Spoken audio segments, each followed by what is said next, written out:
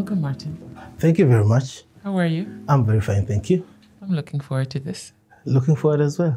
Well, then let's start by introducing yourself. Well, my name is Martin Nyanzi Mawejje. I'm a technical specialist in the field of water, sanitation and hygiene. Currently, I am working with Water for People as a sanitation engineer, and I'm based in Uganda. Thank you. You are a water and sanitation engineer. Did you always want to be an engineer? Well, not exactly. I think my journey to engineering school at the university always followed the flow. There was no particular trend. I was just getting the results, and I found myself in engineering school on a government scholarship. Oh, great. So you were just skilled at those subjects and doing well, and then that's where the government oriented you and gave you a scholarship to engineering. Physics, math, biology, chemistry. The type of subjects that make most people want to run away. That's what you were running to. Probably. Great. But it's not all of engineers. All engineers that end up in water and sanitation is quite a unique niche of work. Not everybody, a lot of people want to do water, but not a lot of people want to do poop. So how do you end up in water and sanitation specifically, or as a water and sanitation engineer? Well, in 2015, when I did finish my undergraduate in civil engineering, I didn't have a job immediately. And having this pride of a civil engineer, actually even back in my hometown, many people were calling me engineer even way before I graduated. So I did have a fear of getting back home without a job. I mean, they would all look at me differently, like a civil engineer without a job was something unheard of. So I didn't have an option but not to go home, probably to stay somewhere or within the university. The option that I did think about first was staying with my then girlfriend. I mean, she was a year below me, so she still had access to a hostel room. So I did walk to her, and I was like, I actually did tell a lie that I had gotten a job, but the idea is we needed to save as much money as possible for ourselves in our early career. So it was nice that I did move into a hostel room for the meantime until we do stabilize together. The idea that she accepted at the time. So straight, I moved into her room and we stayed together.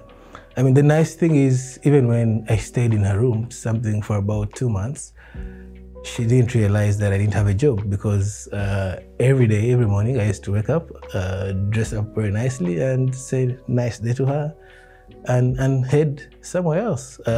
Little did she know that I was always heading to the library, the university library, where I was like, I had free internet and I would apply for as many opportunities as possible. But also within the time at the library is when I did meet a few people who were into the business of assisting or helping undergraduate students to write their dissertations, to write their proposals for a small money. And given that I was looking for money, I did start that kind of business. So I made some little money meanwhile through writing those proposals and dissertations. But then 2 months, she had to leave her hostel room because she was going home for the December holiday. So she calls me and she's like, Dad will be picking me today, so make sure you come back late. I was like, okay, fine. This is where I'll find the key.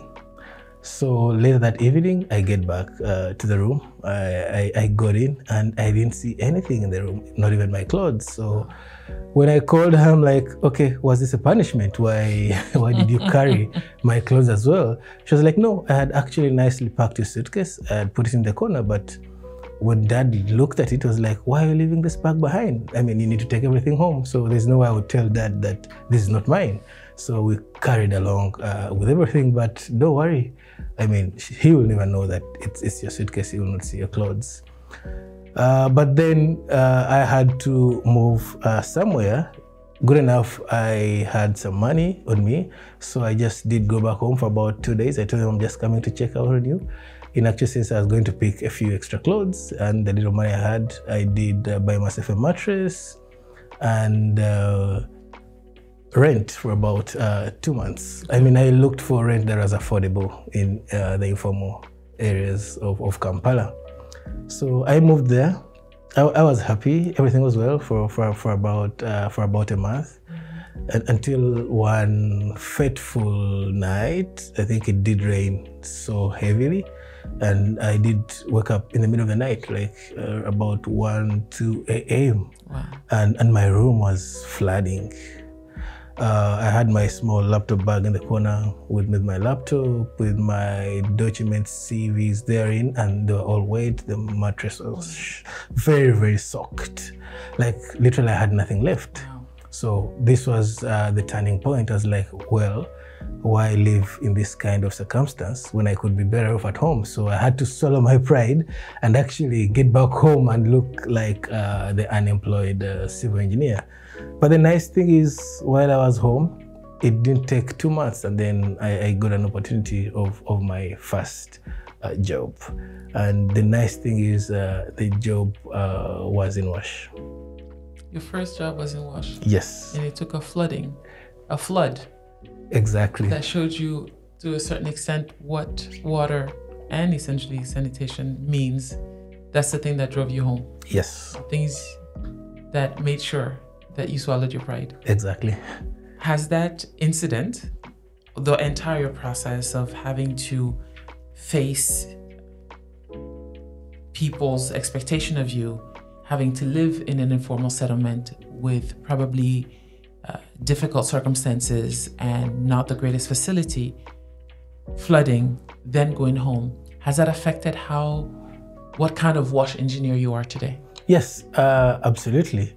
Firstly, I think I approach life differently, with a lot of resilience, with a lot of adaptability when faced with whatever kind of condition. I mean, up to now, whenever I have a challenge, however big, I'm like, this too shall pass. The flood came and I did go through it. But more importantly, given that I'm in the Wash space, I developed a lot of empathy for people living in such areas, flood-prone areas, for people living in areas where they don't have a good sanitation facility or a good access to water. So interestingly, I do approach my work with a lot of passion. What are you the most proud of in terms of your work today? I think I've impacted so many people. I mean, I've done a lot of innovations in the Wash space. And that is throughout the sanitation value chain that I take pride in. Speak to me in language that everybody understands. Not value chain, not sector, not stakeholders, not space. What has that impact looked like for you? What are you the most proud of? Well, I am most proud when at least one more person gets a decent sanitation facility.